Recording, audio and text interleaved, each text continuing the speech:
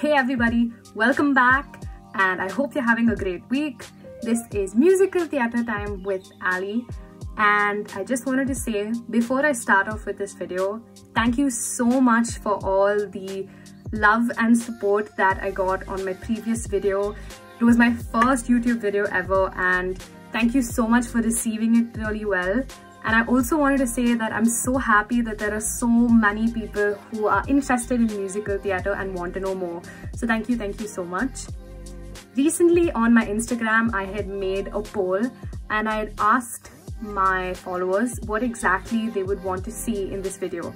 I did give them 4 options. One was, what is musical theatre? The second one was, what did I do in my training? The third one was balancing academics and musical theatre. And the fourth one was recommendations of musicals. I also did put in a question box and I did receive some questions, so thank you so much. I will be touching upon those topics. The one that got the most number of votes is now the title of the video, as you can see. So I'll be talking about that and then I'll be going in order for the next couple of videos. So thank you so much again for voting and taking the time to write those questions out. So let's begin with, how exactly do you balance academics and musical theatre at the same time?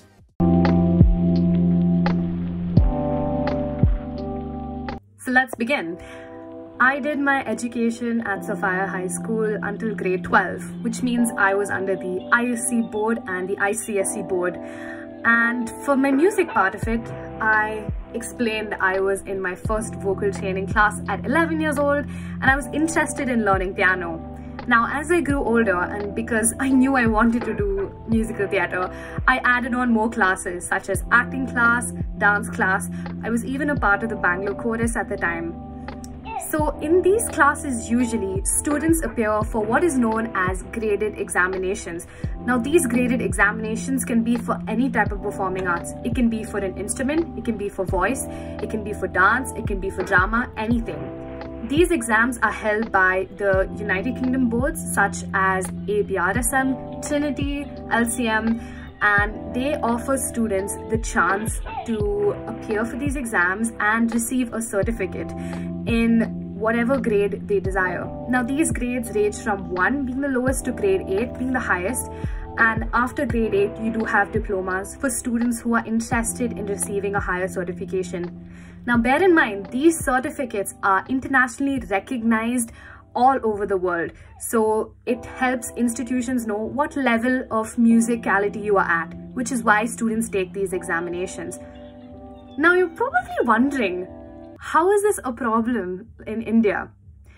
Unfortunately, in India, many schools and many curriculums do not offer performing arts as subjects in the main school curriculum, which means, if you can guess this one, which means students have to go after school to attend these classes, which means traveling in traffic, which takes a long time, attending classes and coming back, which, as you can guess, eats up into the time of when they should be or can be studying and doing their homework.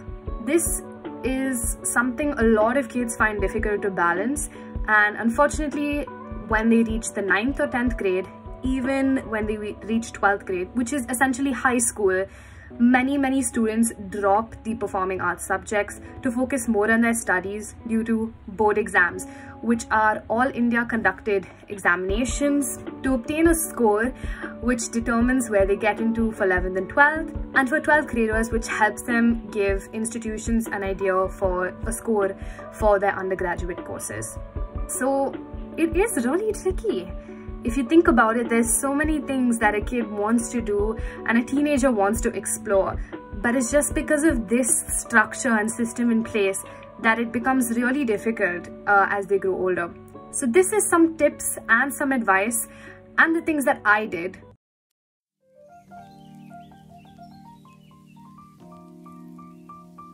Knowing what you want to do is absolute power. This is crucial when it comes to balancing academics and, for me personally, musical theatre. I knew that I didn't want to give up musical theatre for anything, so it actually gave me the initiative to find that extra time to either practice or do my homework and study. this becomes really crucial. And it could be that you want to not give it up even as a hobby because you love doing it, or you're really good at it as well. So this knowing what you want to do really helps you. Secondly, the correlation between music and health and helping you study. There are many studies showing that music actually does help you study a lot better. Music not only helps your brain process information faster, but it also helps your memory and reduces stress and anxiety. I'm gonna link a study and a page about Harvard Health where they speak entirely about music and health. And I'm also gonna link a TEDx video which explains the benefits of playing an instrument, what it can do for your brain. So if you want to learn a little bit more about that, go ahead and check out the links in my description box below. Thirdly, knowing that studying and practice does not actually take up a lot of your time. If you do it in a focused and concentrated way without having any distractions whatsoever, it is gonna help you out a whole lot. So think about these two scenarios. If you study for 45 minutes in a very focused manner, take a 15-minute break and then practice, your singing, for example, for 45 minutes, you would have done so much more productivity in that time as opposed to maybe sitting with your books open for 2 hours, checking your phone occasionally, reading a few lines from your textbook, and then 2 hours passes you by. Knowing that studying can actually be in a concentrated activity. So this really helped me a lot, making sure I organized my time and either getting up a little bit earlier to study or staying up a little bit later in the night, just to help accommodate those percentages depending on what's coming around. If you have, for example, school examinations coming around, maybe you might want to study a little bit more, but that doesn't mean you give up practice, and vice versa. If you have a graded exam coming up, you'd want to practice a little bit more on your area of performing arts. That doesn't mean giving it up altogether. The fourth point that I want to make is that this is for all the 9th, 10th, 11th and 12th graders out there. Not giving up as much as possible, not giving up your music lessons if board exams are coming around. I was in 12th grade and I still did every one of my classes, even during my board exams. And let me tell you from personal experience, it really helped my studies. I can tell you that every time I went for class and I came back, my mind was better refreshed, it was much more relaxed, and I was honestly able to learn a lot more than when I started before I went for class. This is true even to this day, and this is what I tell a lot of people, that please still do go for your classes. They are once a week, they are for an hour. You can study all the time and any other time before that 1 hour class, because honestly, going for that 1 hour of class is going to help you a lot more. And honestly, not going for that class is gonna make you maybe sad and not gonna help you maybe take a break as well from studying. Taking that break off and doing something you enjoy is actually going to help you so much more than you even realize.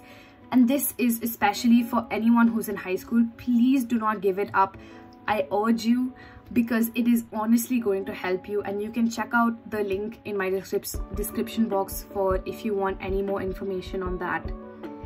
My fifth point is about my parents and their support for me. My clarity in my dream and my vision in my dream gave them the strength to support me. They saw how committed I was, and no matter what, I want to do musical theatre. And I want to do it as a career in a sense, and that gave them the strength to support me. Be sure of what you want and don't be afraid, because there are going to be so many people, and there were so many people who told me I couldn't do it, who told me there was no way possible, but here I am sitting here in London talking to you guys. If I can do it, you definitely can do it. So please know that there are going to maybe be a lot of people telling you you can't, but please don't give up, because believe in yourself. You can balance this and you can do well at academics as well as doing well in your performing arts of your choosing.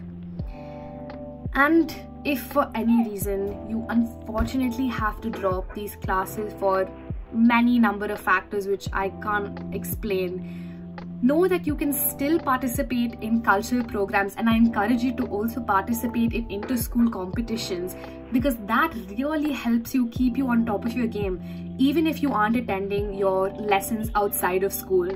Just go in and just participate in these events as much as you possibly can, because I know a lot of schools do offer extracurricular activities, which is activities outside of class. So I urge you and beg you to do the same. This is something of a topic which is really important to a lot of kids out there. So I hope this helped you in some way. Please let me know if you liked the video, or if you have any thoughts. Feel free to message me on my Instagram, which I also will put in the description box down below, and ask me any questions. So until next time, keep dreaming and follow your passion. Bye.